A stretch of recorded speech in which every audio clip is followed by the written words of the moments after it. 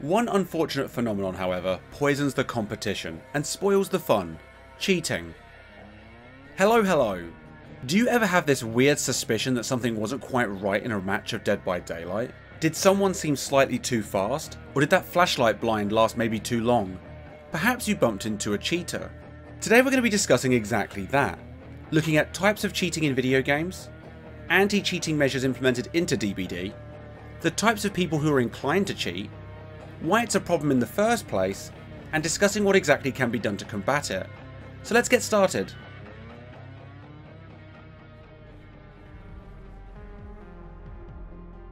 Cheats are software components that implement game rule violations, such as seeing through walls or automatically targeting a moving character. We should probably try to separate and define the types of cheating in video games so it's clear what we're talking about. So let's separate cheats into three primary groups: cheat codes, exploits, and hacks. Cheat codes are button sequences which alter the game's state, sometimes intentionally left in by developers for players to experiment with. Often found in single player games, allowing players to spawn in weaponry or replenish health, for example. In development, these cheat codes were likely utilised for testing purposes by those creating the game. Next up, there are exploits. What I mean by this is when a user takes advantage of an element in the game which doesn't feel intended.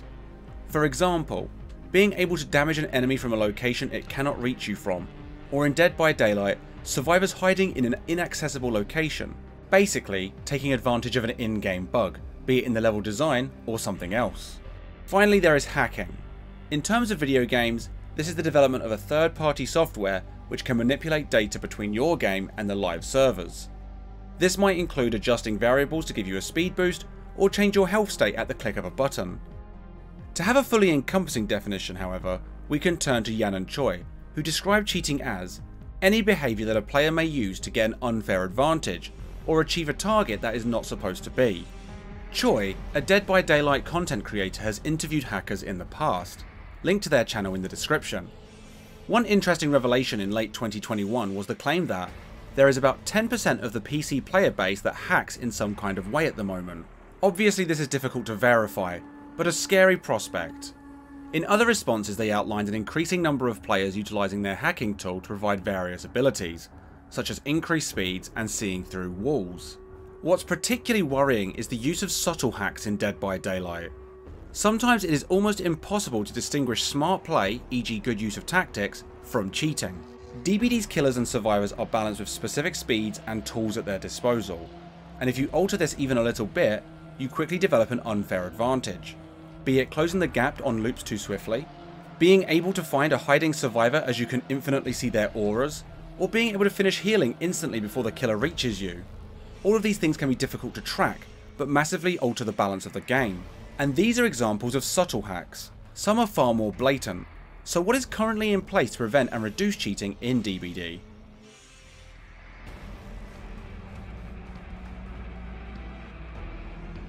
In online games, players connect to a central server which sends information back to everyone playing. Third-party cheat software attempts to bypass the information sent to the server with misinformation, such as the prior examples of adjusting health states. To prevent this, games companies can try to code forms of anti-cheat into their games. These often attempt to detect strange behaviours in variables or movements of the character. This is a difficult task as hackers are often continually adapting to counteract these measures, so increasingly, companies lean towards dedicated anti-cheat providers. In Dead by Daylight, behaviour uses a third-party software called Easy Anti-Cheat. What's interesting is many of the games they provide for are shooters of some sort, such as Hunt Showdown, Apex Legends, and Fortnite. Dead by Daylight stands out among them as a result, leading me to wonder if Easy Anti-Cheat is more designed for catching out auto-aims than it is sly variable changes, which is the most common hack seen in Dead by Daylight. It might explain why it's still pretty common to see hackers, whereas it's very rare to see in games like Fortnite, when they are utilising the same tool. Another anti-cheat tool used by behaviour is the fear of punishment. Being caught out as a cheater can result in a permanent ban from the game, losing all of your progress and access to the game you've maybe spent quite a lot of money on. For this to happen, it's going to require them to be reported. For this, there is the in-game report system, but it's pretty well known that this system is mostly a fruitless effort at the moment. So to report a hacker, you have to submit a ticket on Behaviour's official website. This requires you to sign in with an account, gather the user's Steam ID, and give video evidence of the hacking. Basically, quite a lot of work on the part of the player, most of which aren't continuing recording their matches anyway. Combating hackers is challenging and requires a dedicated team constantly adapting and evolving code to work around the hackers' attempts. I suspect Dead by Daylight may not have the resources in place at the moment given the increasing number of hackers I've seen, and I don't believe easy anti-cheat is the be-all protection the game requires. But who is behind these hacks? Why would someone want to cheat in an online game in the first place?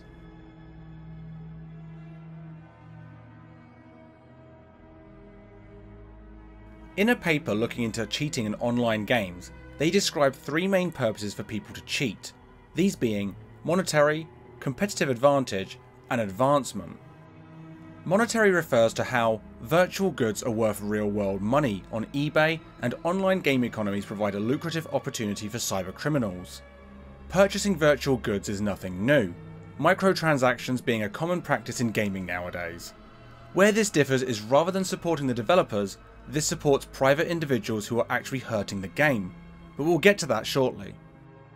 It has been recently estimated that cheat code developers generate between $15,000 and $50,000 per month from one class of cheats for a particular game alone. This further suggests the popularity and widespread issue that hacking in online gaming space is becoming, and also the profitability driving individuals to develop such cheats. Another reason people cheat is for a competitive advantage. They don't sell the product, they buy it.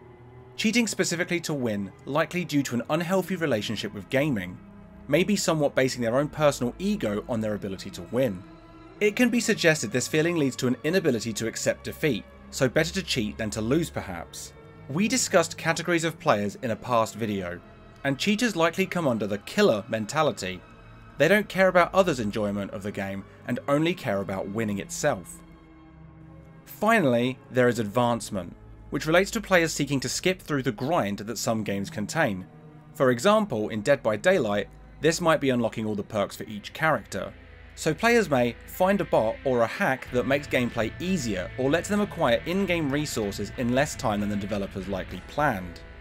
Fortunately, DBD is reducing the grind in the upcoming mid-chapter update, so this should be less frequent. As a side note, some people cheat just to be annoying and ruin the game for others. I don't want to focus on these people too much because they're just kind of uninteresting to me, but it's worth noting that a small number of them do exist. Anyway, generally speaking, people don't like cheating. It is socially frowned upon. A study which examined the social aspects of cheaters found that cheaters lose friends over time compared to non-cheaters, an indication that there is a social penalty involved with cheating. But worryingly, they also found that cheating behaviour spreads through a social mechanism. The number of cheater friends of a fair player is correlated with the likelihood of her becoming a cheater in the future. So although socially speaking, people don't like cheaters, if you associate with them, it's suggested that your own moral code regarding cheating will degrade. What is particularly noteworthy is in another study focusing on the causes of cheating in video games, they found that the tendency to cheat results from personality traits and situational factors.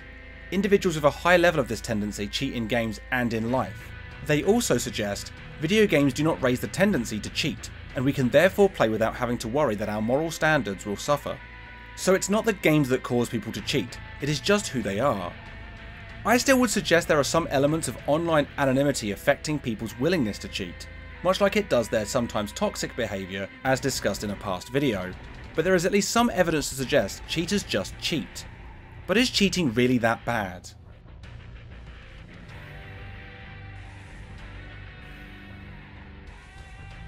As soon as the rules are transgressed, the whole play world collapses.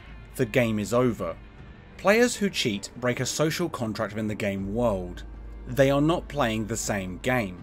We've discussed balance in multiple past videos, looking at fairness and comparing asymmetrical horror games, and a common sentiment in gaming is that fairness or equality is an essential component of games. Simply put, the game is spoiled when someone cheats. I would argue even spoiled for the cheater themselves. A person who cheats likely lacks confidence in their ability to get better at the game and win fairly. They rob themselves of the opportunity to improve. I would argue it would be more beneficial to their ego to actually play properly. It somewhat reminds me of someone playing a killer for the first time who face camps. They aren't really learning the killer. They may as well just stick with Bubba at that point. Dead by Daylight can be one of the most unique and exciting games to play regardless of a win or loss, and those who don't engage with that gameplay do themselves a disservice. So that's a very cheater focused issue. I believe cheating is unhealthy for those who cheat, and it spoils the fun for them and everyone else. But further to this, players can be discouraged by rampant cheating and stop playing the game altogether. Cheaters who can't handle playing a game on an equal footing hurt the game overall. Not only do they spoil an individual match, they can push other players to not want to play anymore. Less players means worse matchmaking. The domino effect can damage a game massively. So is there anything that can be done to turn this trend around?